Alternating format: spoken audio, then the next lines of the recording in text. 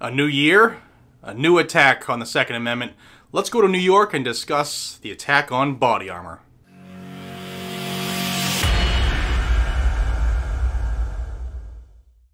Hey everybody, welcome back to Guns and Gadgets, your premier source for Second Amendment news. It's New Year's Day. Hope you had a fantastic evening. If you decided to partake in any festivities and go against the tyrannical rule, good on you. But I just wanted to remind everybody it's a new year, but the fight is still on. In fact, I think this fight is going to ramp up twofold, tenfold, 30-fold this month with all of the new tyrants who will be taking office across the country. So let's go to New York, the state of New York. Now, this bill was actually in session late last year, and it's back. And it's not just one bill, it's actually two bills that were submitted related to body armor. They're very short because they're straight to the point. I'm going to read them to you. I'll have links down below, and I'll discuss them with you here. Both of them have been filed by Assemblyman Jacobson. And I'll preface this by a quote from Jonathan Jacobson. Last year, when he started to put all this stuff into fruition, his quote is this: "I was shocked to learn that anyone can own or buy a bulletproof vest in New York State. The shooter in Dayton wore a bulletproof vest. We must ban the purchase and ownership of bulletproof vests, except in very limited circumstances." Again, we're going to legislate because the small minority of people who do the violent things, we should all pay the dues and the bills because of them, instead of them being held accountable for their actions. I digress. Let's go to this bill. The first one is A352. Now, these are pre-filed. They will actually be dropped in on January 6th, so in just 5 short days. The first one, again, is 352. And this already has a few cronies who have co-signed this, specifically McDonough, Montesano, and Gottfried in New York. And I'll put it here on the screen real quick while I read it. An act to amend the penal law in relation to the unlawful purchase or possession of a body vest. The people of the state of New York, represented in Senate and Assembly, do enact as follows. The Penal Code is amended by adding a new section, 270.21, to read as follows. Unlawful purchase or possession of a body vest. A person is guilty of unlawful purchase or possession of a body vest when he or she knowingly or unlawfully purchases or possesses a body vest, as such term is defined in subdivision 2 of section 270.20 of this article. This section shall not apply to active law enforcement officers or those whose occupations require the use of body vests as determined by the Department of State.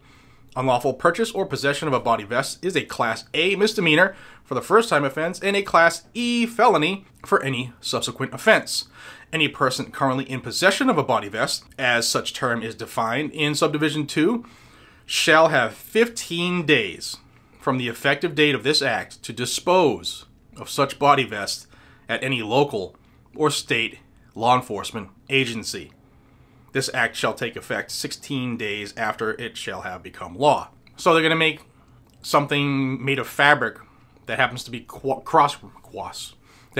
cross-woven in a matter that makes it strong. They're going to make that illegal. However, if you go down to the definition, ceramics and steel and polyethylene still be okay. Here's the definition in New York. For the purposes of this section, a body vest means a bullet-resistant soft body armor providing, as a minimum standard, a level of protection known as Threat Level 1, which shall mean at least 7 layers of bullet-resistant material, providing protection from 3 shots of 158-grain lead ammunition fired from a .38 caliber handgun at a velocity of 850 feet per second. So, New Yorkers, fight the bill. But if it does make it into law, I don't have to say anything else. But this should be fought and this should be defeated every single step of the way. However, there's a second bill that not a lot of people have mentioned so far related to this by the same assemblyman, and it's just as crazy. On screen, A353. Again, pre-filed, will be effective January 6th is when their session starts in New York. Same clown, same co-signing clowns. And this one says, a person is guilty of the unlawful wearing of a body vest when acting either alone or with one or more persons. He or she commits any misdemeanor or felony defined in this chapter, and in the course of and in furtherance of such crime, he or she wears a body vest. Section 70.25 of the penal law is amended by adding a new subdivision to read as follows. Whenever a person is convicted of unlawful wearing of a body vest, as defined in 270.20, the sentence imposed by the court for such offense shall run consecutively to any sentence imposed upon conviction of a misdemeanor or felony offense defined in this chapter, erring from the same criminal transaction. This act shall take effect 16 days after it shall have become law. Why did I point that out? Well, for one, in the previous bill, they've already said that body armor is a misdemeanor on the first offense and a felony on the second offense, possession or purchase of, if you don't, bring it to the local or state law enforcement within 15 days of this going into effect. But what they've also said is in the second bill is that if anybody is convicted of a misdemeanor or felony while wearing a body vest, then they'll have a sentence that'll run consecutive. And for those who aren't in the law area, a consecutive sentence means that if, say, you had 2 charges and you were given a year on whatever, a year for kidnapping and a year for animal cruelty, a consecutive sentence would mean you'd first serve that 1 year for whatever, and then the second year would start after you finish serving that first year. So in essence, it's a 2-year sentence. However, these politicians think they're slick. The previous bill, the first bill we talked about, would make wearing body armor misdemeanor the first time you wear it, or have it, or see it, blah, blah, blah. Well, if you found guilty of that misdemeanor, but you were wearing a body vest, then you have been found guilty of that misdemeanor while wearing a body vest, they can give you a second sentence consecutive for wearing a vest. A totally legal item. That because this Bobo, who by the way got into legal trouble for urinating on the side of the road, public indecency. He doesn't want people to know that. But this Bobo says, because I didn't know you could own body armor, everybody in the state of New York should be banned from getting it, and if you have it, you got to get rid of it.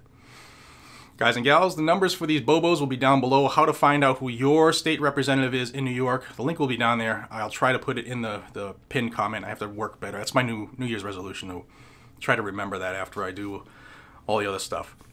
But it'll always be in the description so that it'll make it easier for you. Click on it, figure out who your assembly person is or your senator in New York, and send them some love and refresh their memory about freedom and what it really means, and what their oath to uphold and defend these constitutions, what it really means.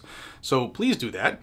Let them hear your voice. Again, both of these bills pre-file, they officially become submitted on January 6th, 2021. If you're looking for Second Amendment news, this is where you will find it here on Guns and Gadgets, no matter where it happens, good, bad, ugly, or indifferent. This is it. So please hit that subscribe button, join this growing freedom family, become one with this community, and help us get the news out by liking this video, sharing it with everybody you know. And until we see each other again, be safe, stay vigilant, carry your weapon, and I'll see you on the next one. Happy New Year, everybody.